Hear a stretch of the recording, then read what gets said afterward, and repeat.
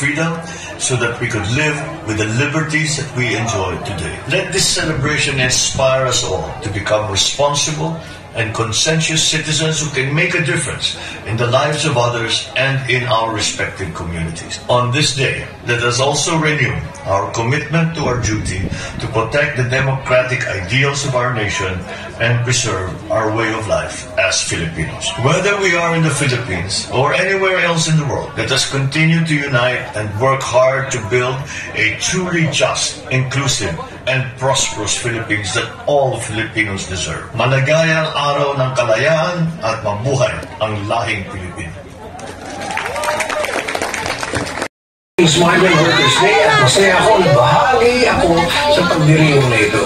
Mahalaga ang araw na ito not just for OWA, kundi dahil sa inyo na ating kinikilala bilang kampiyon ng ating bansang Pilipinas.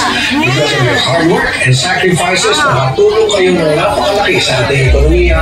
And what is more important is you've uplifted the quality of life of your families and your respective communities. I am inspired by your boldness and courage. It inspired me more to work tirelessly and see to it that your welfare will be our priority. OWA will always be there to give back and recognize your contributions to the best of your interests and the interests of your families you have left behind. Ako, ang inyong OWA Administrator Arnel Ignacio, bumabati sa inyo ng Happy Migrant Workers Day sa panig ng mundo. Galing at katatagan ninyo ang hinahangaan. Mabuhay tayo lahat. Ating mga migrant workers, ating mga Pilipino na nandito po sa Taiwan, sa Taipei. Unang-una magpapasalamat po talaga tayo sa ating kabarkada, kaibigan, boss, amo, idol. Siyempre ang ating chairman sa MECO, former Secretary Bello, Silvestre Bello III. Of course, ang ating mga bigating mga guests kayo, no? Ako po ay saling pusa lang talaga. Hindi ko po alam na mabibigyan rin po ako ng panahon para magsinata dito sa entablado. Pero nandito na po tayo, wala po tayong magawa. So unang-una, magpapasalamat din po ako sa mga mabigating mga bisita natin. Of course, Governor Simpson, Governor Pineda, Congresswoman Simpson po. And of course, ang ating mabuting senador na nagpasa ng Migrant Workers Act, of course, Senator Francis Tolentino. Palakpakan po natin dahil sa kanya, meron po tayong batas na para nakafocus po sa ating mga migrant workers. Ang naman po ay saling pusa lang dito, medyo mabigatin po yung mga premyo na binigay kanina. Natakot naman po ako doon. Baka naman po. Mayor lang po ako, hindi po gobernador. Kaya nga po ako sumali kanina sa inyong nakilahok, sa inyong takbo, inyong event sa Fun Run kanina dahil gusto ko po sana talaga tumakas ditong panahon na to. Pero nandito na po tayo. Ang gusto ko lang iparating sa inyo na meron po kaming programa sa Channel 7. Ang tawag naman ito, siyempre alam niyo naman po, for 44 years, ito po ay longest noontime running variety show sa buong mundo. No, ito po ay pwede natin ipagmalaki sa lahat ng mga tao sa buong mundo, and nagpapasalamat kami sa lahat ng tumulong para maging umabot kami ng ganito katagal na 44 years. Alam niyo na rin po yung medyo mainit na issue na nangyari. Anyways, ang amin na lang doon is nanalo ang ating mga taong bayan.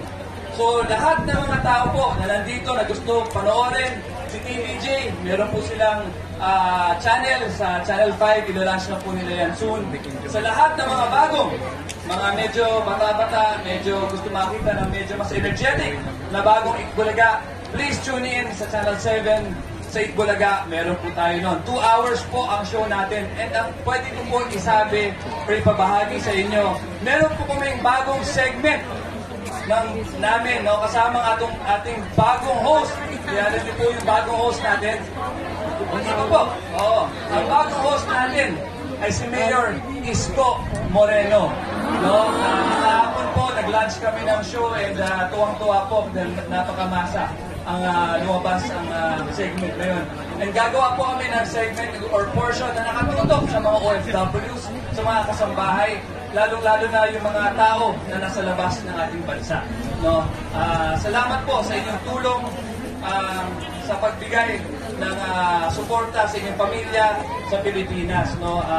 Yun lang po, ako po ay isang mayor lang po sa Dapitan, and nandito po ako para suportahan ng ating mabuting kaibigan, Chairman of MECO, of course, Silvestre Bello III. Salamat po. And sa ating mga Bisaya, na yung mga taga-Mindanao din eh. Mga guwapa, mga dalaga, mga balo, ready pa ko ha? Mga tao pa ko. Anyways, I just like to congratulate each and every one of you and celebrate ang atong 100th year of our independence celebration dito sa Mexico, dito sa Taiwan, dito po sa Taipei. Dagang salamat and mayang hapon ka natin tayo. Thank you so much, mayang hapon, Honorable Bullet, host. Okay, isang masigaw. Kabayan natin sa Albay. Medyo nag-aalboro sa Bulkang Mayo, alert na doktrina. Sino po mga taga Batangas? Mga taga Mindoro. Magandang umaga po. Ako po ay naririto. Gusto ko malang batiin yung ating mga bisita rito. Commissioner She, Commissioner Fit She, Commissioner Len Fin, at ang ating pong mga masisipag na bumubuo ng MECO, lalong-lalo na si Chairman Bernot Bello. Nandun po sa likod.